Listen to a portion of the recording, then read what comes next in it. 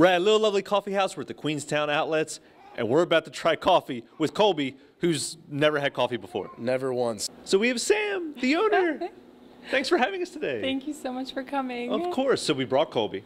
Hi, Colby. Hi. I'm very excited to have your first cup of coffee here. Yeah, I'm gonna try it. Do you recommend anything? I love hot chocolate. Hot chocolate, then the mocha would probably be your choice. It's espresso and then chocolate and then steamed milk with a little bit of foam on top.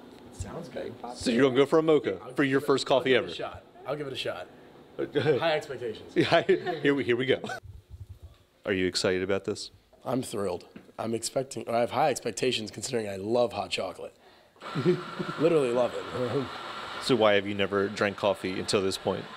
My mom never recommended it. She said, she was like, yeah, I just drink like 2 or 3 a day and I'm addicted. I could kick it whenever though. And I'm like, then why haven't you kicked it yet? And then I just never drank anything. So why didn't you bring mom today? That's a good question. I hope she doesn't see this. Yeah, coffee sometimes is hot. But I want you to just go for it. Go right in? Yeah. Okay. Hot, hot, hot.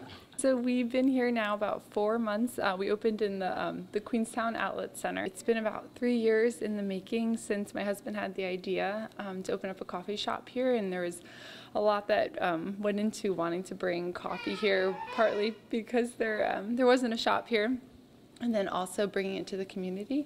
And now when people come to visit, they know that when they get to the outlets, they come right back to the end of the wedge, right? Yes, yes, we're down by the water tower. So come get your coffee before you walk around. Yes, it's perfect. There's usually parking down here, so it works out good. That's great. When can they stop by and get all this stuff? So we are opened earlier than the outlet center. We open up at 6:30 in the morning, Monday through Friday, and 7 in the morning on the weekends. And then we're here the same as the center. So we were really excited to partner with other local businesses to bring in what they offer too. So we have our coffee from Zeke's in Baltimore. We are super excited to find them. Their coffee is delicious. They've got a great organic line, and they're obviously local also. We get our pastries from Fields of Heather in Chester. What is going on here? Like that one? Yeah, what is that? It's a fritter.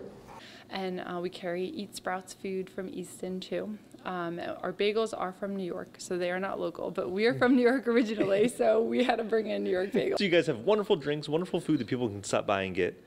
And I know we had talked briefly, but you guys are all about community and having people come in and say hi and share stories and be nice. Can you tell us a little bit why you guys love that feeling so much?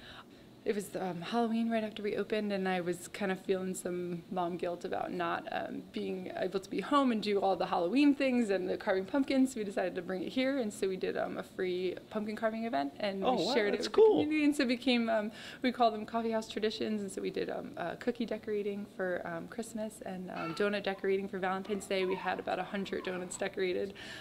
So that's been a really awesome way to connect and bring more families in and kids in and with the community too. So maybe there'll be like an Easter egg one? I think we're going to do Easter. Yeah. Yes. We're throwing around ideas. So do you guys have a website or a Facebook that people can go on to find out more? Yes, Facebook and Instagram. We will always have our events up there too. There you go. So you can come join part of their community, have fun, get a great cup of coffee or a great mocha like Colby back there at a little lovely coffee house in the outlets. Stop by. Say hi.